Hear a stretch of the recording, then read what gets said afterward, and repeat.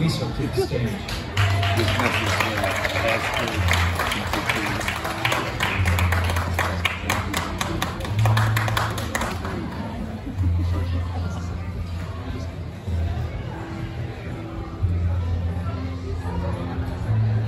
Once, there was a wise old apple tree that lived on the shores of Ireland. And this, as all magic apple trees are, was magic. It could feel with its roots the stories of the worms under the ground, and it could sense the secrets of the songs of the land through the mitochondria. And it shared these secrets and these songs through the scent of the flowers and the taste of the apples.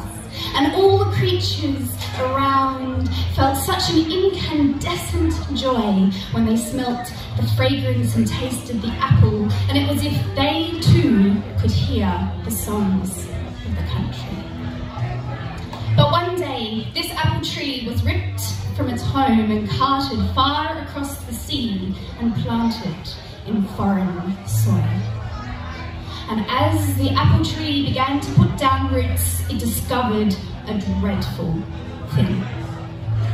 It could not hear the sound of the worms in the soil.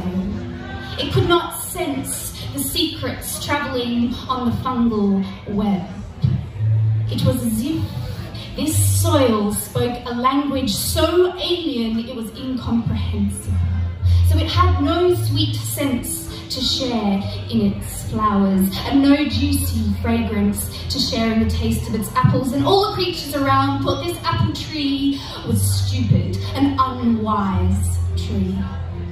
And it began to feel so alone. Time passed, generations passed. The apple trees grew, but they grew small, haggard, their branches drooping, feeling the loss of the magic that they once held. And one day, one apple tree in the orchard was feeling so strongly for the song under the ground and feeling so much grief at the magic that was lost, that when a raven came past, as the ravens often do, and tore out a chunk of the apple tree gave out a great groaning, shrieking cry. And the raven dropped the apple in surprise. This tree was talking in sorts. And through the groaning creaks of the apple tree, they shared with the raven the story and asked for their help. Says the raven, come with me to the forest. There, the forest is where you will find the community that you are seeking. So the spirit of the apple tree followed the spirit of the raven over the rivers and the mountains until they came to the most deliciously beautiful forest that one could see. And just as the apple tree went to follow the raven into the forest, great gnarly vines formed an impenetrable barrier to the forest. You do not belong here, a voice came, and the apple tree, startled, stopped and looked around. Who are you? I am Nimby, the climbing appleberry, and I am a guardian of this forest, and you do not belong here. Go home. And the apple tree startled said, I cannot go home. I was brought here. My roots are in this soil. Please, can you help me?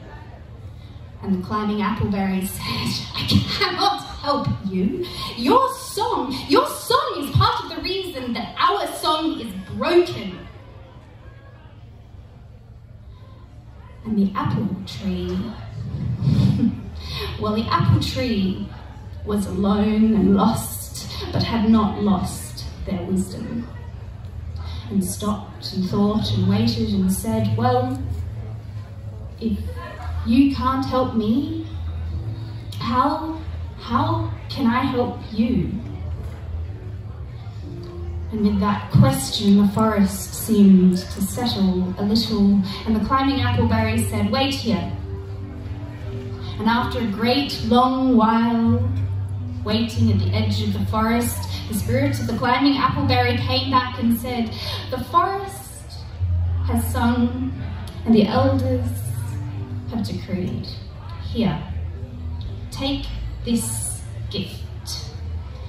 And the climbing appleberry grew a beautiful purple juicy fruit and gave it to the apple tree and said to the apple tree, "Here, inside this fruit are 1,000 tiny seeds.